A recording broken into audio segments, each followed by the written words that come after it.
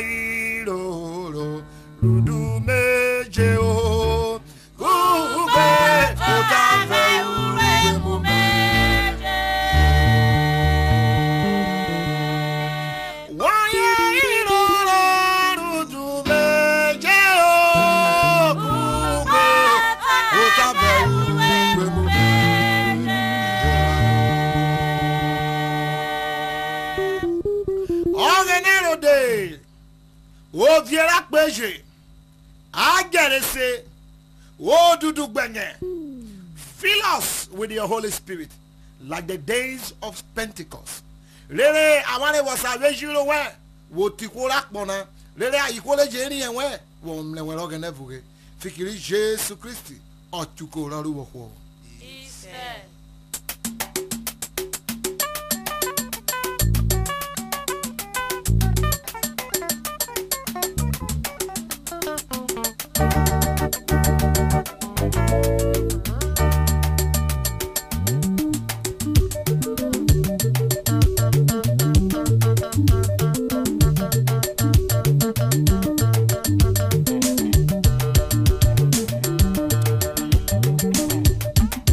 To dedicate this track to my father in the Lord, Evangelist Dr. J.O.O. JP. Rock me wogene, pakilo bo wogene lu wokebe kushewesa. Rembe na lele lupenana. Reverend St. John Anglican Church Akpa. Wo bo wogene lu akpe no serawa ni na yesi pe wunu. O mini o dara yesi gba ire. What you na bebe jiro woke we olowo fo. Fikiri wo li delu wo woke wa ni ko se wa ni. Chaja. Jesu medo pieruwe. Obawaru kana omini. Kama. Jesu medo pieruwe. Obawaru kana omini. Jesu bayire. Jesu mi wo sewe.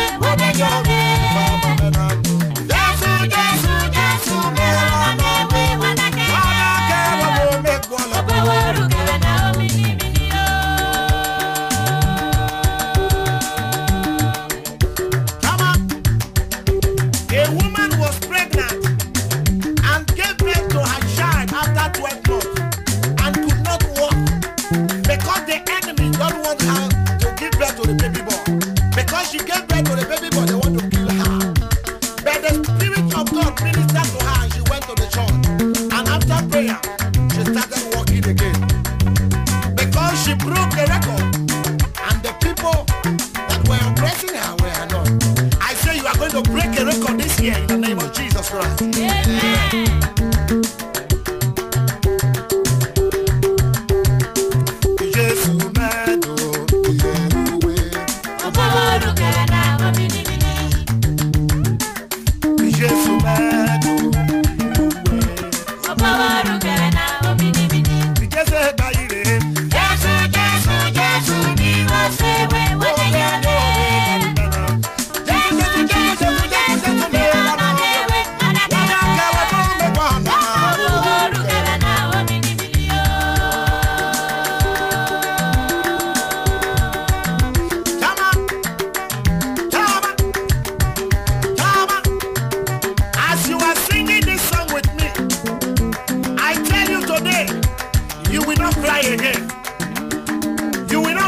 Again. You will not have accident again. You will not have disappointment again. Because the Lord will follow you up at this moment by the power and the grace of the Almighty God. In Jesus' name I prophesy. Amen. Is that iron lead you are giving to me now? Forget about timber and give me iron lead. Amen.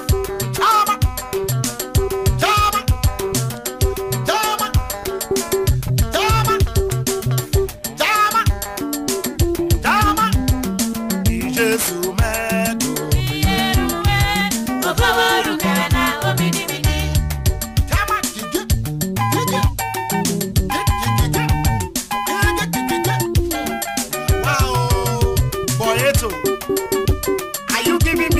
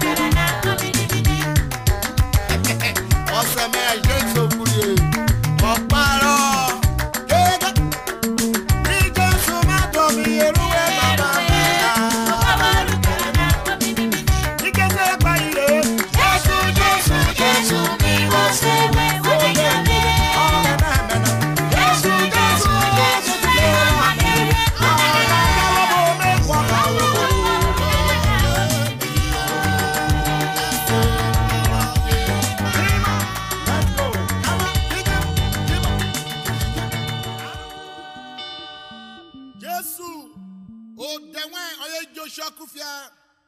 George Joshua Ramare kufia. Oroko Javere Diawo Kerori Nyine na Naijobi. Arokubu foma wodi orayin. Fikiri Jesu Kristi ochocho Ramare na.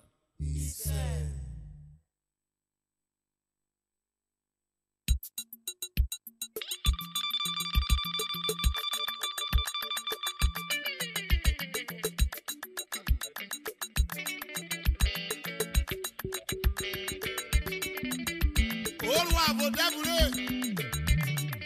okode polome ede plemoye obi awolome na ejo pani ko ribi ka ko pipe baba marriage eyero siege okay na re ko wie moro ko no bi ejo bi eke bo police staff be buru we na ode polome e munana na gene yoro bi o to wi pepepu eke bo block na re la won mere won oh, you know, I got to go on you.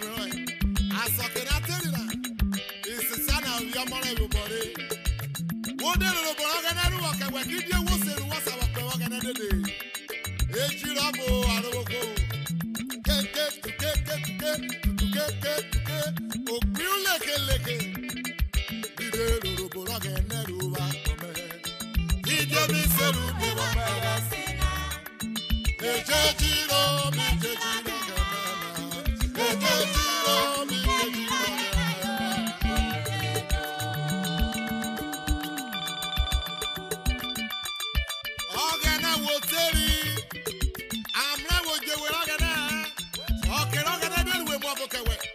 What that baby? Oh my God, we love about you. What about we for the day walk away? Oh, but we are we are. Not gonna go walk away. What time I need of a walk by what over go?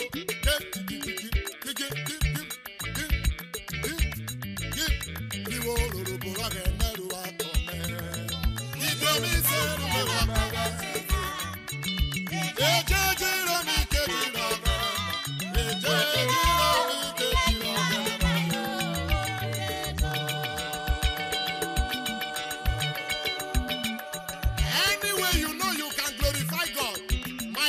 Let us do it now to the glory of God.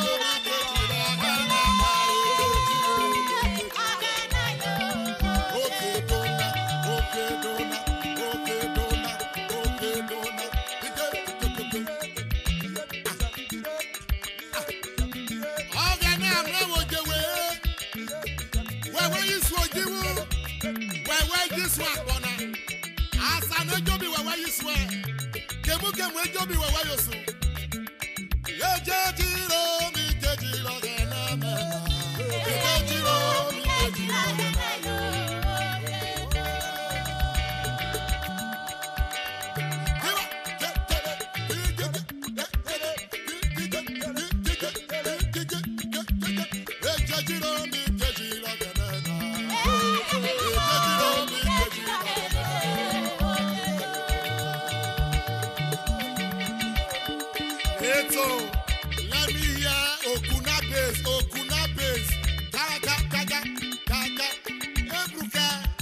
Come on, let me hear something like timber and iron link mixed together.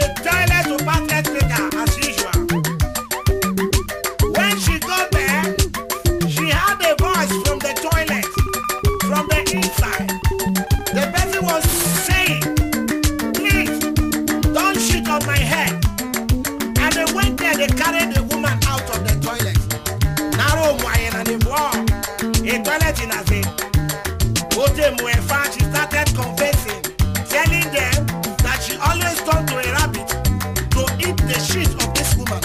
And after that, the woman will have miscarriage.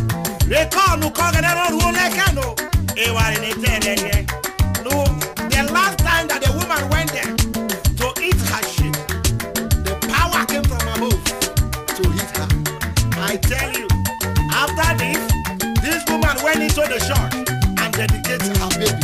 She dedicated the baby to God, and she was happy. She started singing. Come on, my hero, Jesus mana, my hero, oh you know, be mana, my hero, you my baby, you are born, my hero, Jesus, oh Lord, mana, my hero, Jesus.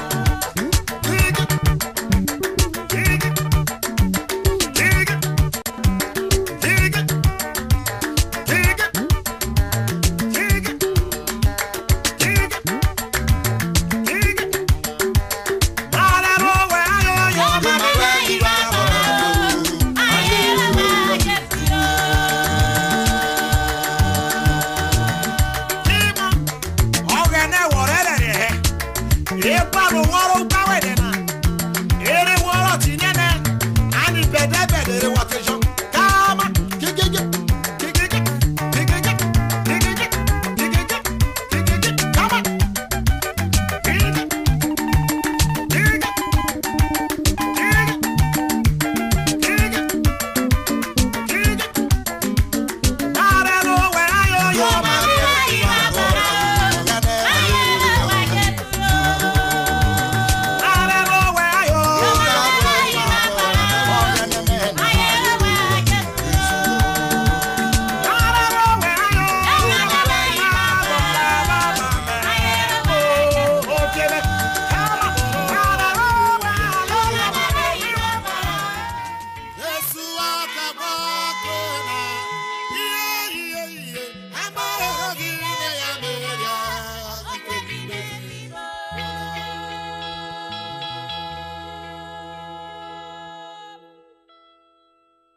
Wawama yuru ajesuna.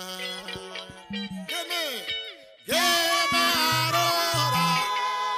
Anara wayo, anara wakwi fogo babe.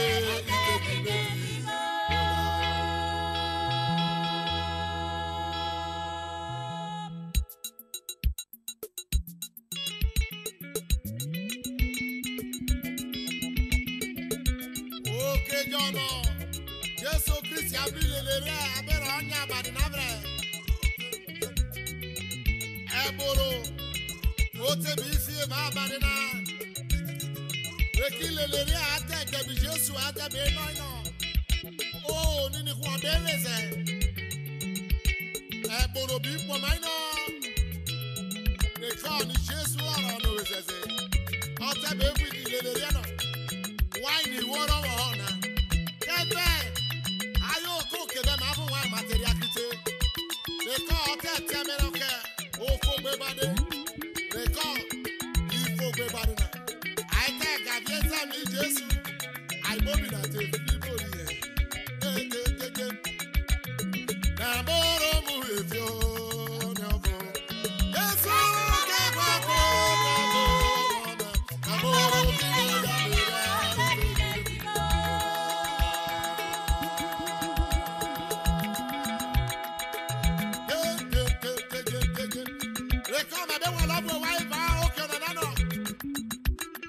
Keboro no rusu azora. No be if you were na. Remember where what but also na na. Eboro na mo bi ti fibo e for Jesu. Na boro mu efio no go mama. Jesu wa ke gba ko. Na boro ni na ya me.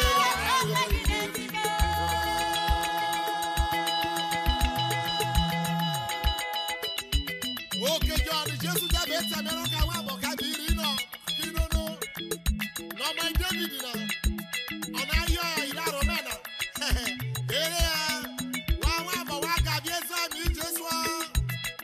Keme e mi Jesu ora ro. E me na watere ya ifo. Be bale ne ru so azora mo bi. Ite fibo. Awa ma yuru ra Jesu.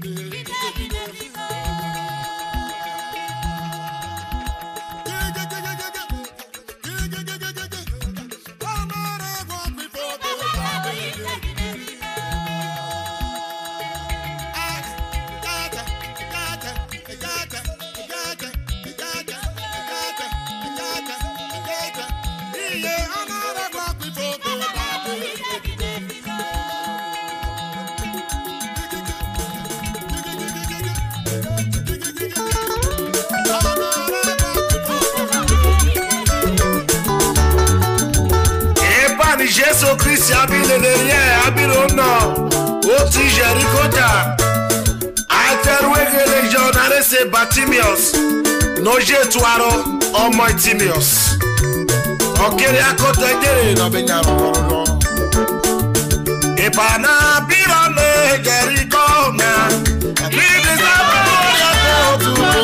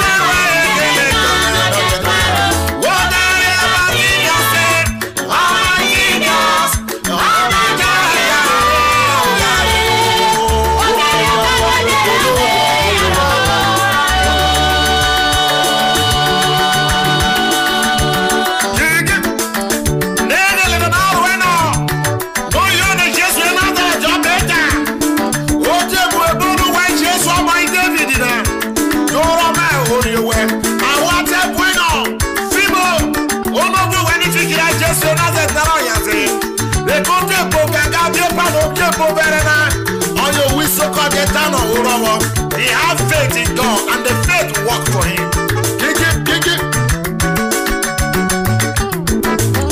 Oh, you know you just went Nazareth a better.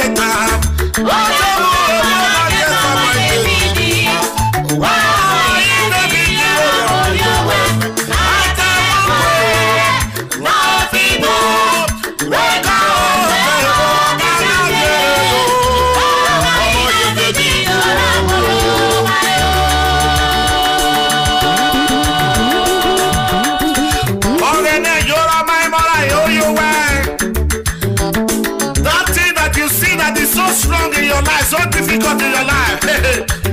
As you are singing this song with me, it's going out now. It's going out by faith. Amen. In Jesus' name I pray. Amen. Oh, you know you just went Nazareth, your better.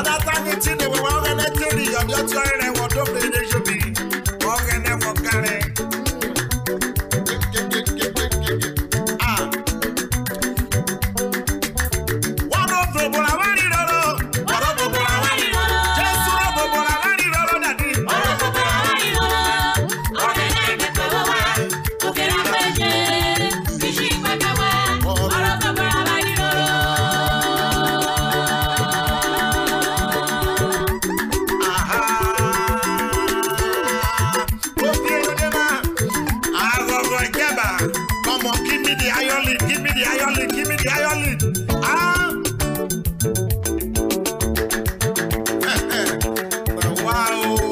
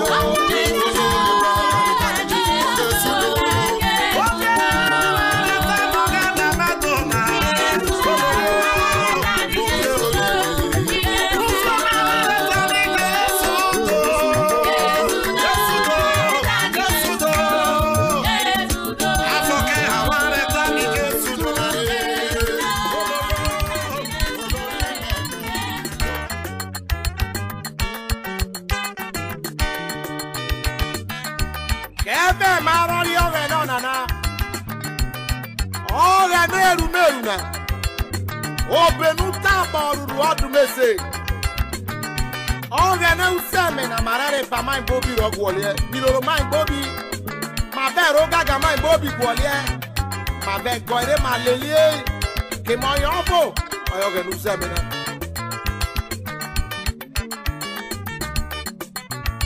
Oya efe marori oga na o. Oga na useme na. Marare pa mai bobi gwolie. Hey, you know my baby.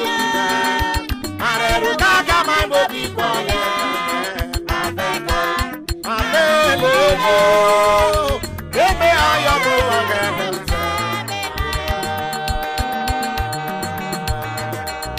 listen, because of toku and jealousy, now make Miriam and Aaron get leprosy. So, because of toku, some people and their church, they get leprosy now. Leprosy dey your church. Leprosy dey your ministry. If you don't know now. Listen.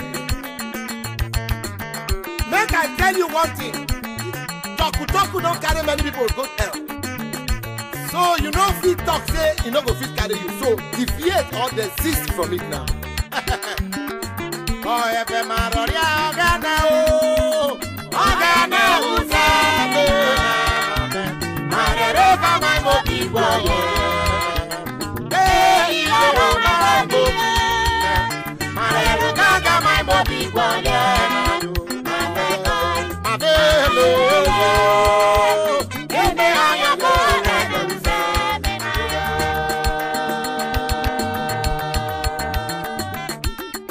Listen, they don't modernize idol worshiping now. They don't dey serve food again. They don't put them for inside ring, neck shape, eye crown, pancake, powder, and so on and so forth. Listen, make I tell you, you that pastor, that ring where they your hand so, waiting in me. Not be say I talk to anybody when you don't wear ring, then I do.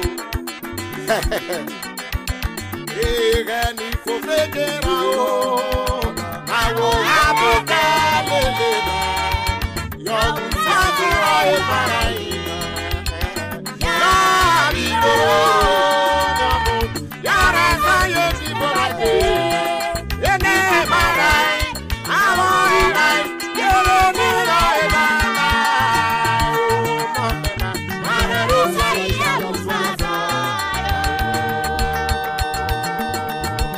Listen in Psalm 115 verse 3.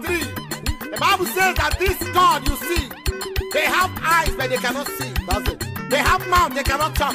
They have hands, they cannot hold. They have legs, they cannot walk. But my God is in heaven.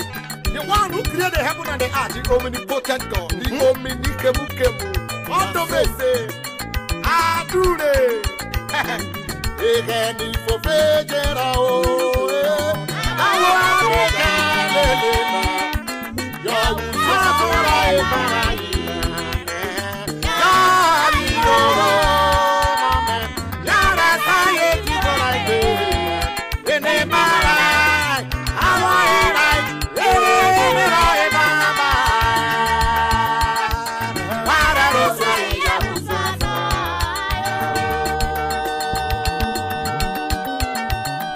Some people will say that I am insulting them in my music.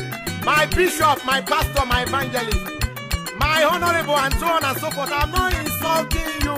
I am only just telling you the word of God. It is good you desist from it. A man wanted to invite me to his church, and people told him that this man that is saying the truth, if you invite him, if I can't see you, hey, you will no longer be his boy again. Oh. And they removed my name from the list. Don't worry. Hold your church to yourself. You will give account of it one day. Listen, let me tell you. Today for Nigeria, when did they call thief? Who be thief? Who be thief? If you carry everybody money for inside government, go for your pocket, they say na embezzlement. But if common poor man take another person's property, they say na stealing. They go arrest them, they go jail them. But when person take money for inside the government, they say na embezzlement. Which one be embezzlement? Which one be thief? Make una tell me, oh, regret now. If not, something is coming.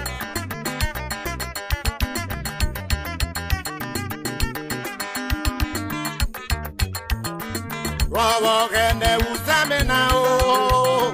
Ana moji ube ato. Kena na wole wara teso. Kena na wole wara teso. Keme ayo la kufasa. Ono dari ura Jehova. Ono dari ura Jehova.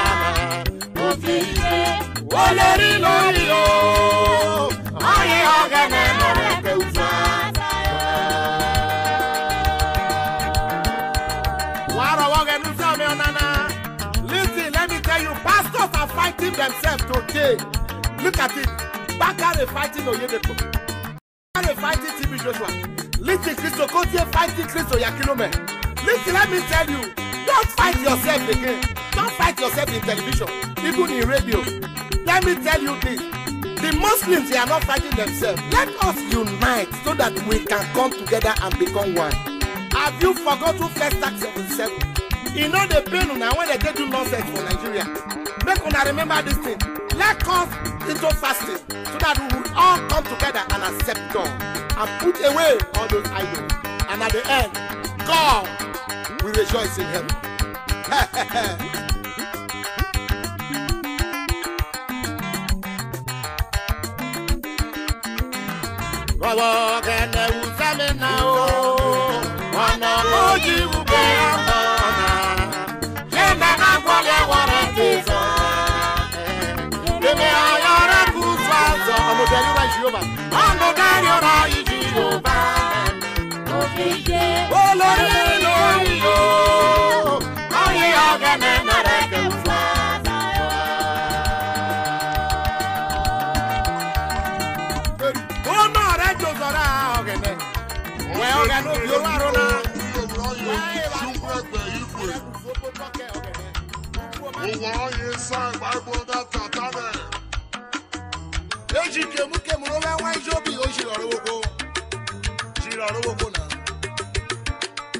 Nobody,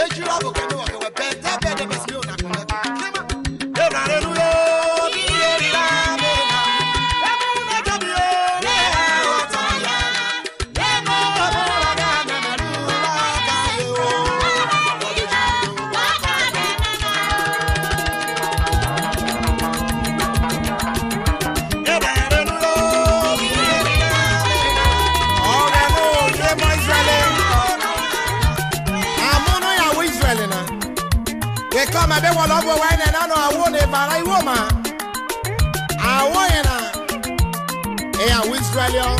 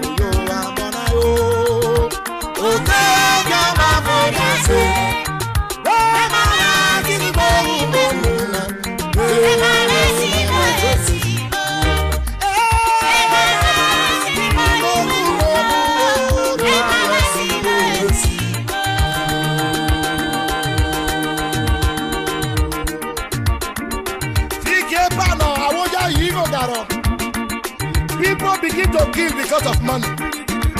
Oh, only a baraka will be baby kill now. Please let me tell you, you killers. You are killing because of money that have no peace. Why don't you focus on something that will bring peace to your life? Wow. You have killed your helper. Someone that is supposed to help you, you have killed him. And who is going to help you? Hey, who you not carry you? That's your man. Fikiri ọdẹ soloria.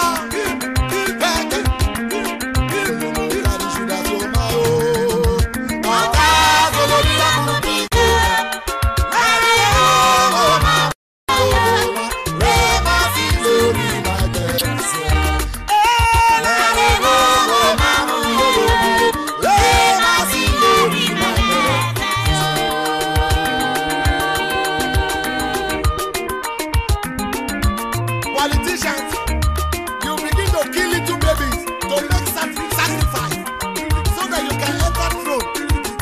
Or you kill people to make sacrifice so that you can get a position. Hey, it is my prayer this time around, you will die in the name of Jesus Christ. Amen.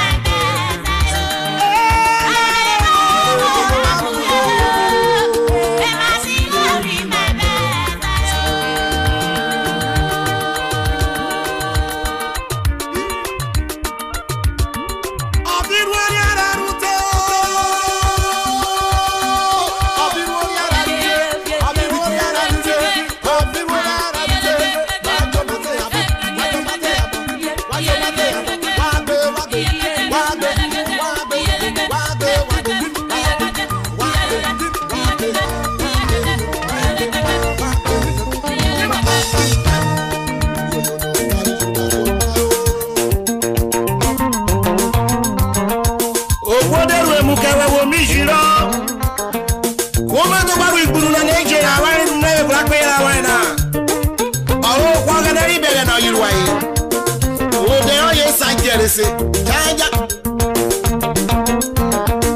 Abona, bona, bona, bona, bona, bona, bona, bona, bona, bona, bona, bona, yo. Agia, kima. Ibunu. Kima. Kona ibunu na nakewe. Kijemi keru kogana, fikiri bunu loru kagana.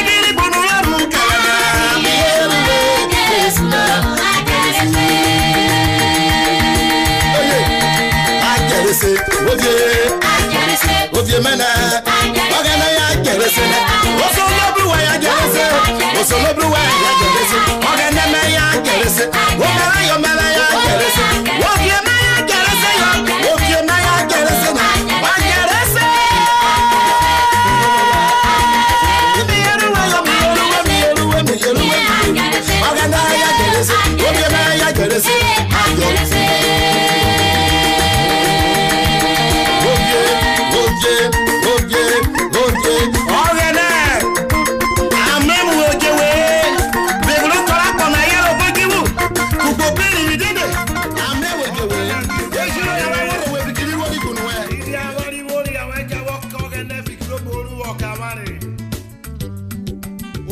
na ekubi abuka weke kubi ekogene Fikiri gori kunu lolu wakawane. Ujiro te webe burekete we.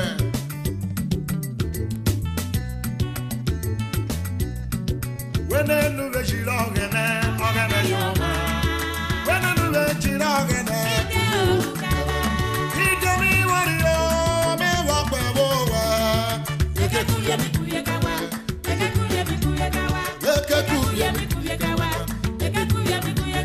we jamare kuye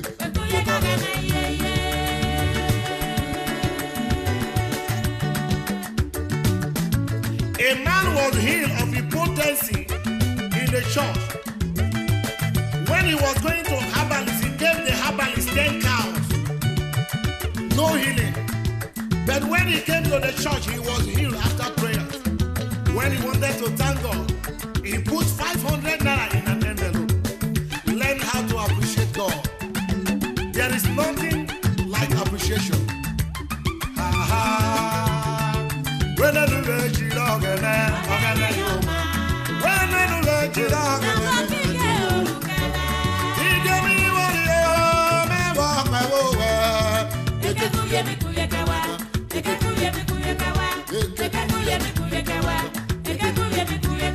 We jamare kuye.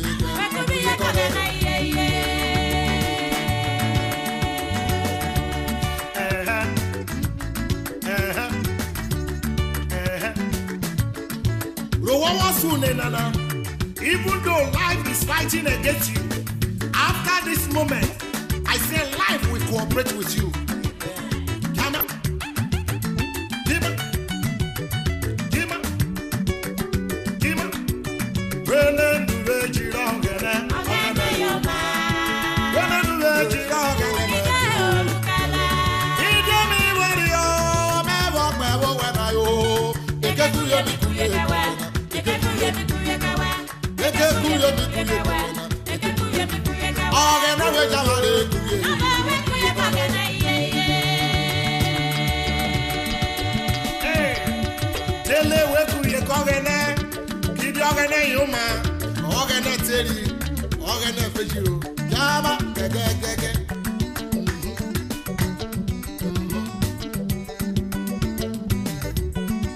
when I do the jirong and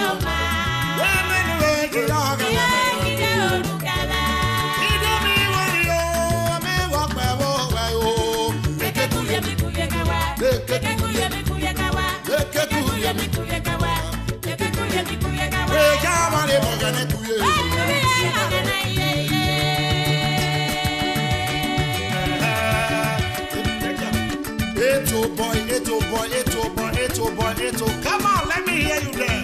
Come on, come on, come on, come on, come on, come on, come on, come on, come on, come on, come on. When the new veggie when the new veggie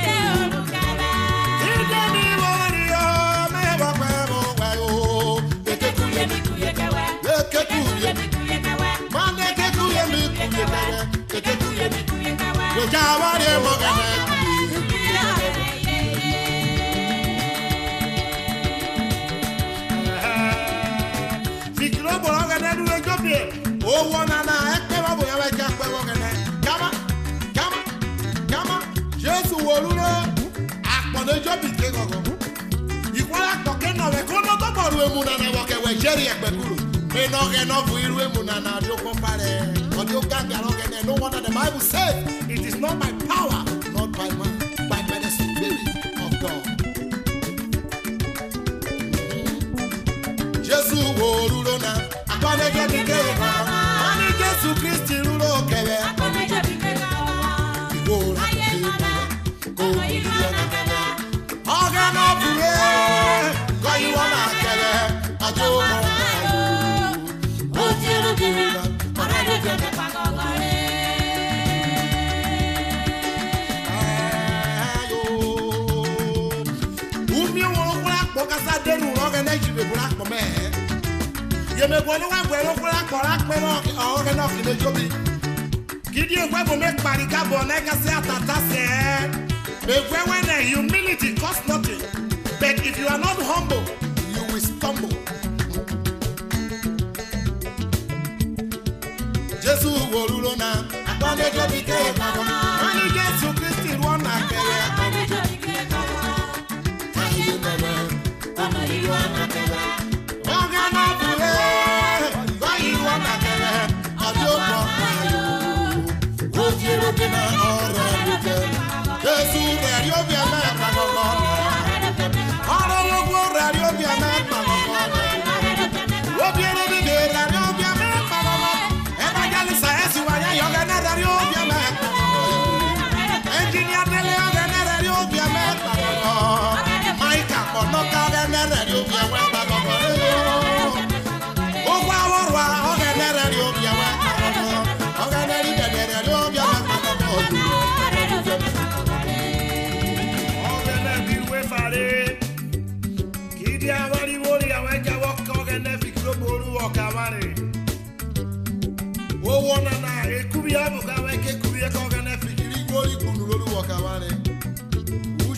will be able to get away.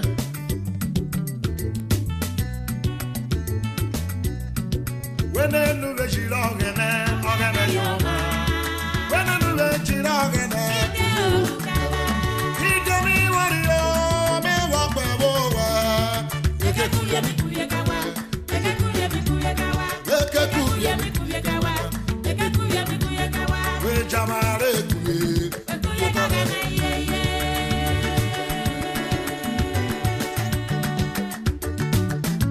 A man was healed of impotency in the church.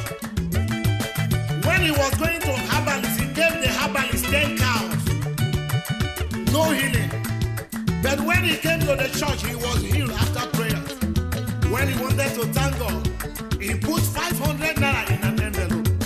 Learn how to appreciate God. There is nothing like appreciation. Ha ha. When I do let you dog and when I do let you dog and he gave me what you may walk my way.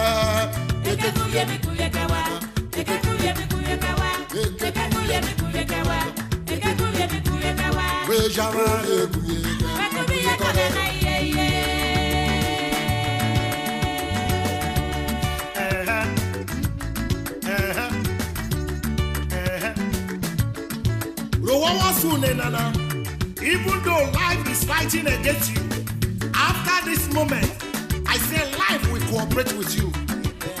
Come on.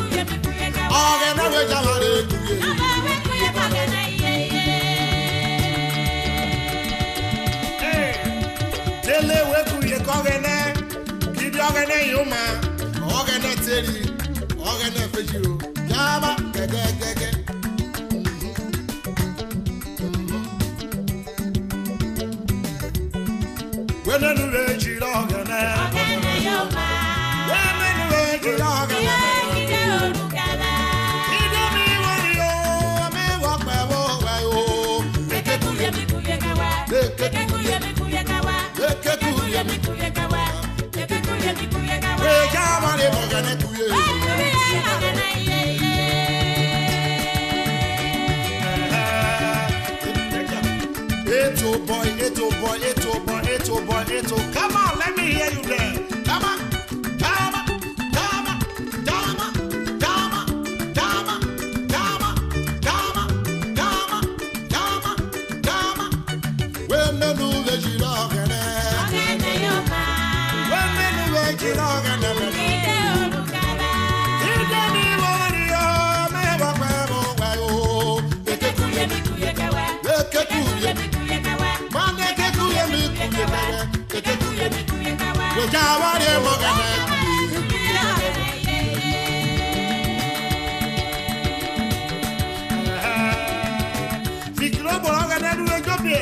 Oh, one and I never will ever get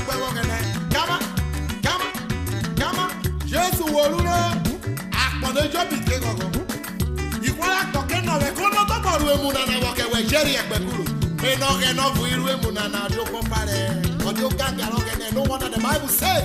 It is not by power, not by man, but by the Spirit of God. Jesus will rule now. I'm going to get it. I'm Jesus Christ rule. Okay.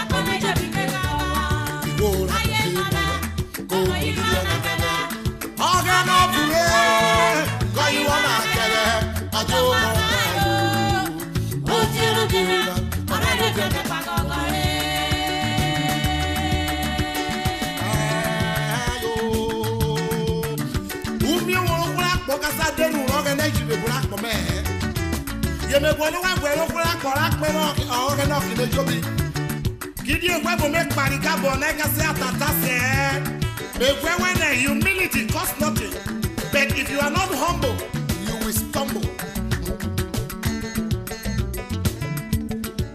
Jesus will rule now. I'm going to be careful. I'm Jesus Christ one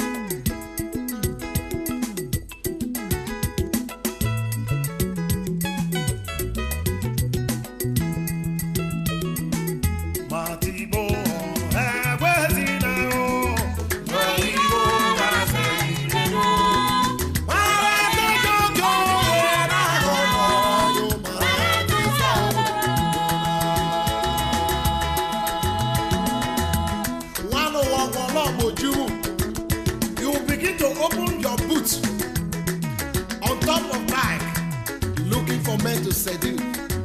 Men, beware of them, oh. They have cutlass and gun at that place of their boots. Please, these girls have sent many men to the village, oh.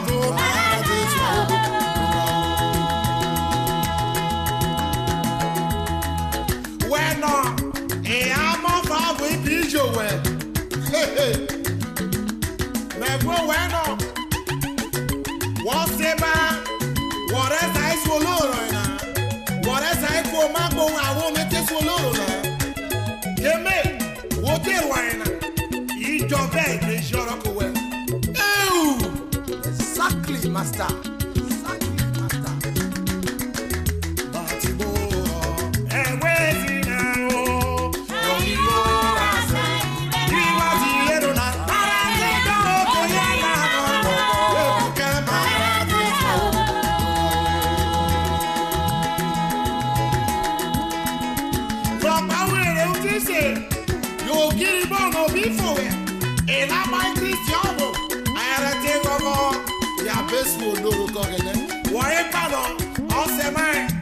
Chief evangelist, Colinos Adam Iguru, Oro Babies for Hey, oh, Bishop Agoriwe, Oba Uli, they would say, oh, the people, oh, Gilbona, oh, people, Yella,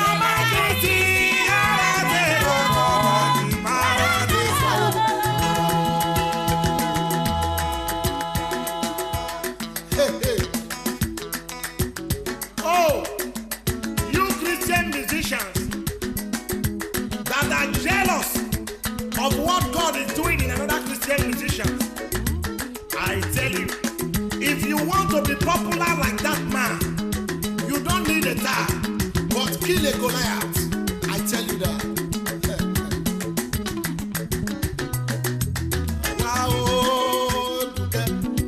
Is that timber? Everybody shouting about oh, timber, timber, timber, timber, timber, timber.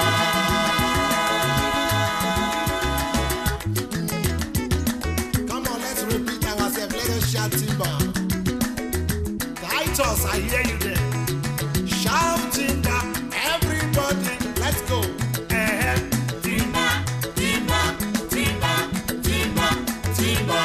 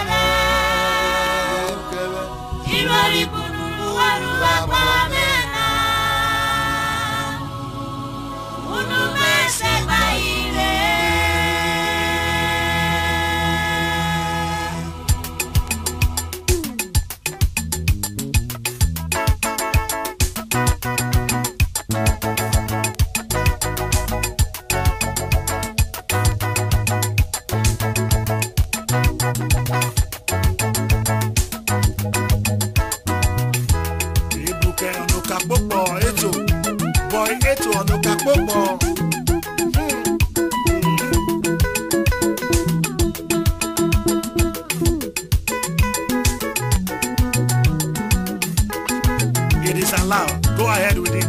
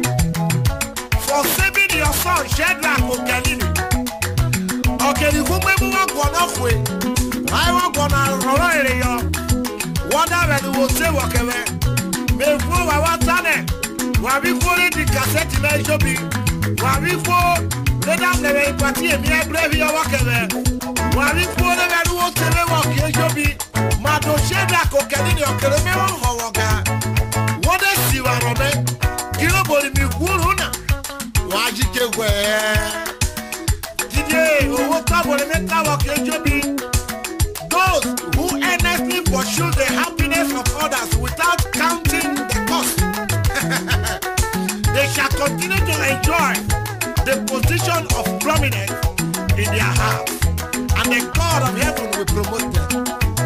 Come on, do it again.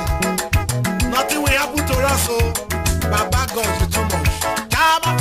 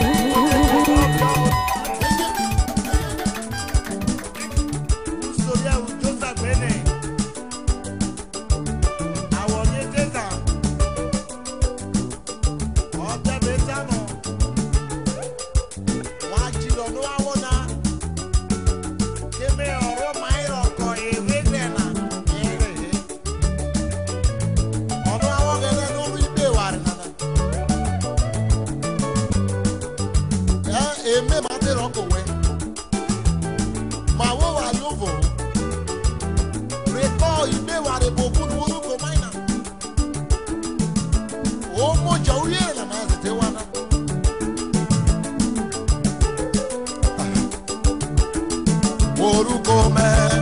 Maya sino. Orúkọ mayo. Maya sino. Osa igbonura ọmọ jama ti wana. Osa igbonura ọmọ jama ti wana. Ọsẹ lórí ikú. Ọmọ bí ẹrọ ẹ. Ọsẹ lórí ikú. Ọmọ bí ẹrọ ẹ.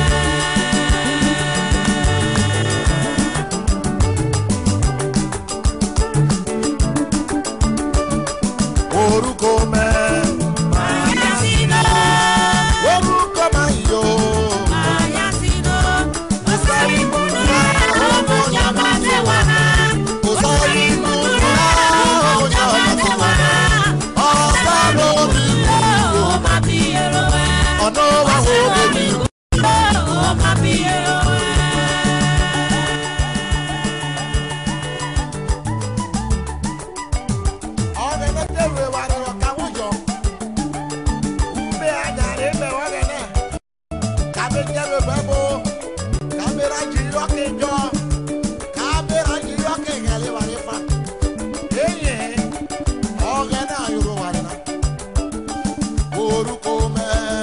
Maya sino. Maya sino. Ọsẹ ìgbóná ọmọ jama ti wana. Ọsẹ ìgbóná ọmọ jama ti wana. Ọsẹ lórí ikú. Ọmọ bí ẹrọ ẹ. Ọsẹ lórí ikú. Ọmọ bí ẹrọ ẹ. Psalm 106 verse 1. Praise the Lord. Oh, give thanks to the Lord, for he is good, and for his mercies endureth forever. Orúkọ mẹ́. Maya sino. Orúkọ maya. Maya sino. Ọsẹ ìgbóná ọmọ jama ti wana. Ọsẹ ìgbóná ọmọ jama ti wana. Ọsẹ lórí ikú. Ọmọ bí ẹrọ ẹ. Ọsẹ lórí ikú. Ọmọ bí ẹrọ ẹ. Osa igbonura Ọmọ jama ti wana. Ọsẹ ìgbóná ọmọ jama ti wana. Ọsẹ lórí ikú. Ọmọ bí ẹrọ ẹ. Ọsẹ lórí ikú. Ọmọ bí ẹrọ ẹ.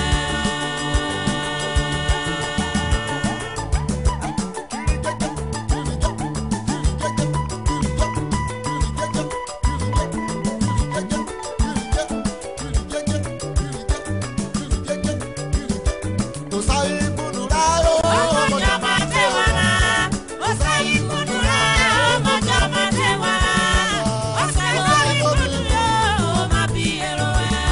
Ọsẹ lórí ikú. Ọmọ bí ẹrọ ẹ. Ọma bí ìrù wẹ̀nà. Ọmọ bí ẹrọ ẹ. Yóò bá má bí ìrù wẹ̀nà. Ọmọ bí ẹrọ ẹ. Yóò bá má bí ìrù wẹ̀. Ọmọ bí ẹrọ ẹ. Orúbẹ̀rù má bí ìrù wẹ̀. Ọmọ bí ẹrọ ẹ.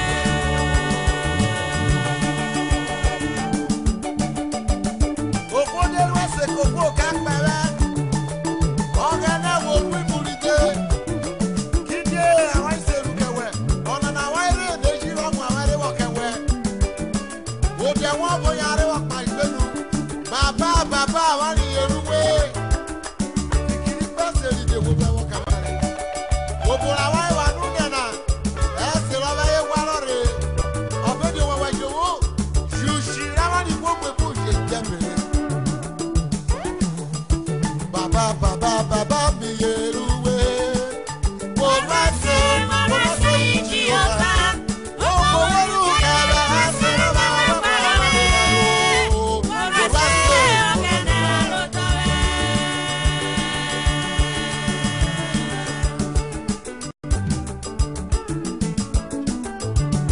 ọ̀kẹ́rẹ́ pa ọ̀dà yàn mẹ́tùlíọ̀. Ọ̀yìn ọmọ àná yìí méje. Ẹ̀kẹ́ fọwọ́ àwọn ọmọdé dá yàn mẹ́tùlíọ̀. Kọ́yì rà pé bàbá mi yẹ̀rù wé. Mo bá ṣe ìjì ọ̀tá. Owó wẹ́rù kẹ̀rẹ̀ ẹ̀sìn lọ́bẹ̀ wọ́n bá wà lọ́rẹ̀.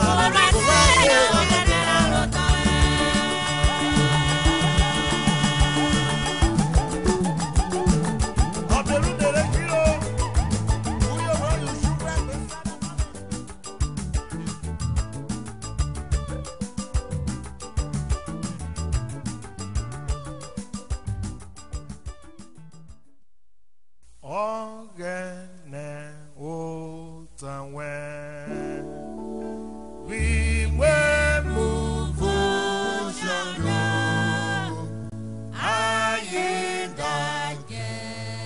congratulations. No great trouble will overtake the righteous.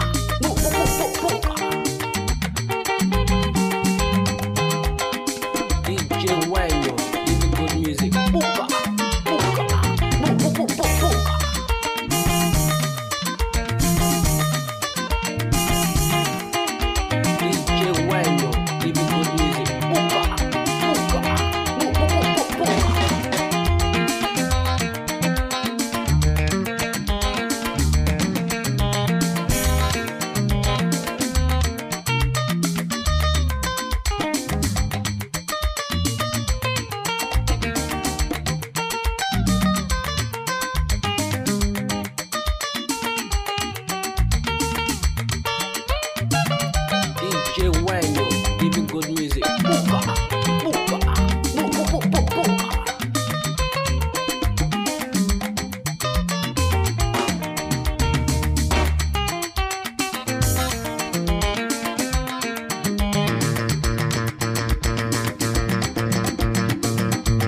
DJ Wendo, giving good music. Buka, buka, buka, buka. DJ Wendo, giving good music. Buka, buka, buka, buka. DJ Wendo, giving good music. Buka, buka, buka, buka.